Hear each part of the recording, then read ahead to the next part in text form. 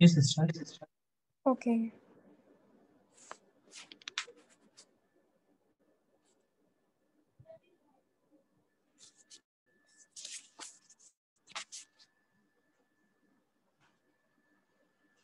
Hello everyone, my name is Manbir Kaur and I am an aerospace engineer.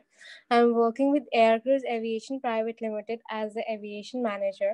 So today the topic for my presentation is radio telephone procedure. So this is my brief introduction. If you wish, you can follow me on social media also. You can connect me through these links. So let's get started with the today's topic. So what is basically a radio telephone procedure? Radio telephony procedure is also on an on-air protocol and voice procedure which includes various techniques used to clarify, simplify, and standardize spoken communications over two-way radios in use by the armed forces in civil aviation, police, and fire dispatching system, citizens band radio, and amateur radio. Voice procedure communications are intended to maximize clarity of spoken communication and reduce errors in the verbal message by use of an accepted nomenclature. It consists of a signaling protocol, such as the use of abbreviated codes like the CB radio, 10 code, Q codes in amateur radio and aviation, police codes, etc., and jargon. So this is how a radio telephone look like. This is a variety of portable handheld two-way radios for the private use.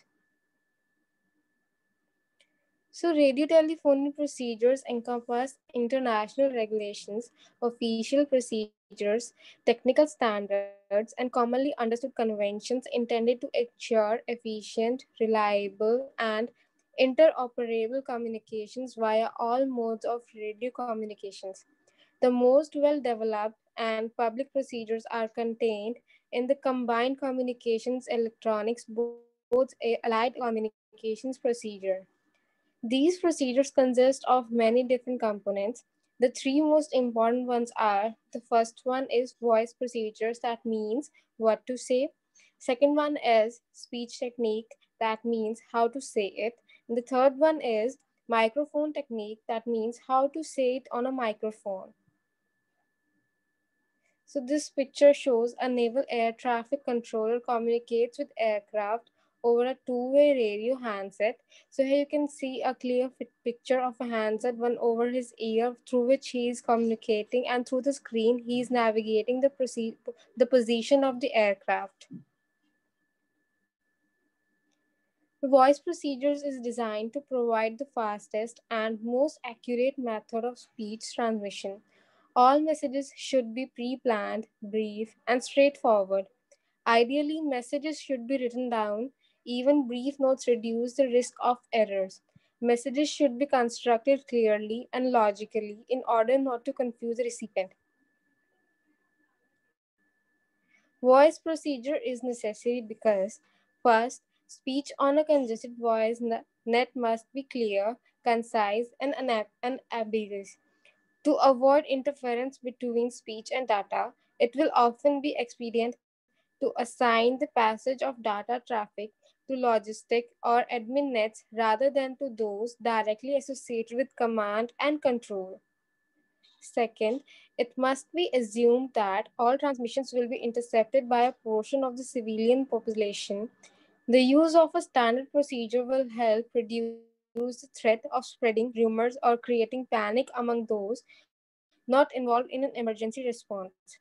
The third importance is some form of discipline is needed to ensure that transmissions do not overlap. If two people send traffic at the same time, the result is chaos.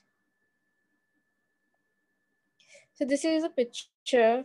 It is a mobile citizen band radio in a truck.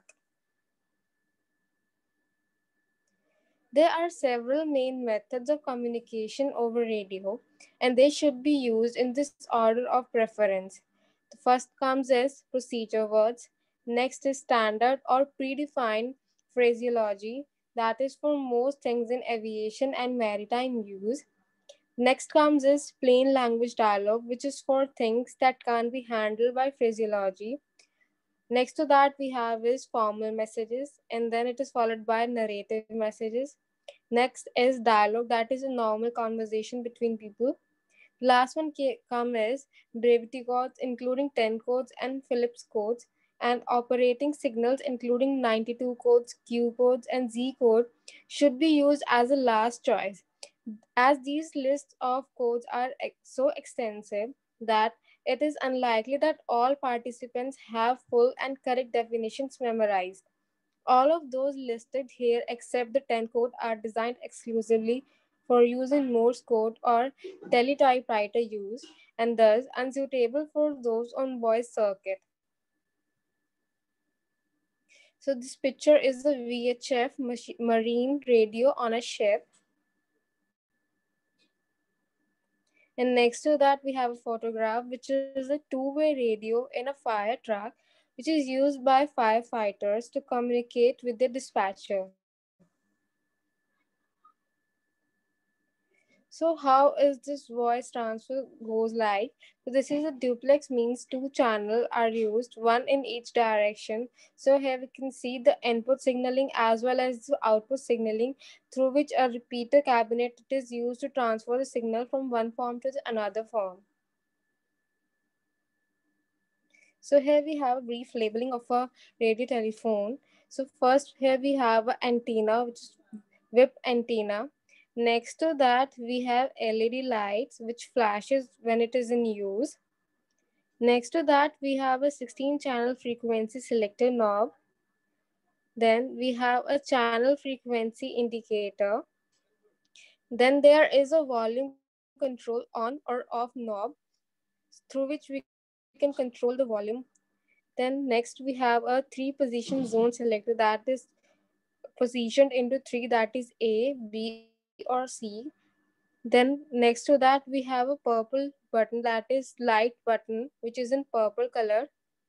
After that we have a squilt button which is green color. Just below that we have another gray button which is used to disable. Then just below that we have a big round gray button. This is used as push to talk button. Then at the back side there are speakers, and just above that there is a small microphone attached to it. Then the orange button here is for emergency alert button. Then next, near the LED lobe we have concentric switch, and after that we have a remote mic connection. And at last we have a lock screw for remote or smart mic. So this is the brief labeling. So this is a photograph which is of Motorola Moto Turbo Repeater DR3000 with duplexer mounted in flight case. This is 100% duty cycle and up to 40 watt output. So this is my bio. You can connect me on the social media also through the given links. So that was all about the today's topic. I hope you would like it. Thank you so much for listening me.